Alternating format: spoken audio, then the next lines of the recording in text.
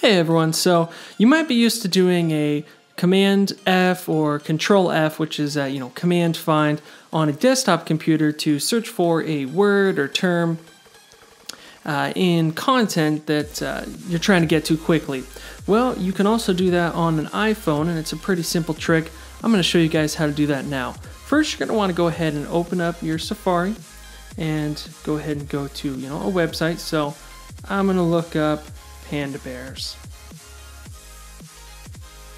All right, very cute. Now, let's go ahead and get to a website here that is going to have a lot of information about the animals. So you see it all here. I don't have time to read through all this, but I do want to know about them. So here's how you search for the page.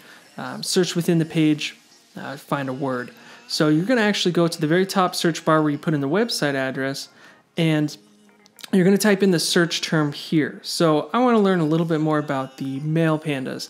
Now you can see where you would be tempted to hit the go button and search, but that's not what you want to do. You actually want to search on this page.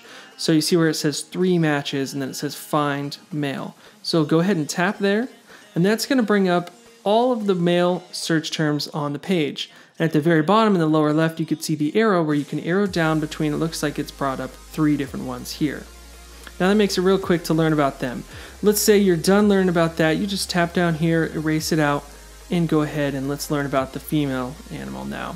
And then you can hit done once you're done learning all about them. It's really simple, great trick, great thing to use when you're really trying to get to some content on a huge website real quick. And just one last little bonus tip for you.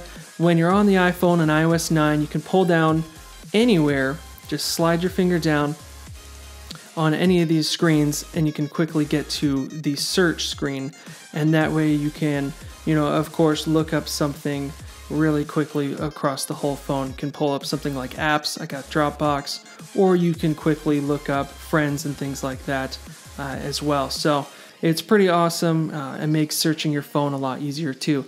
All right, guys, that's it. I hope you learned something new. Stay tuned for more how-to tutorials.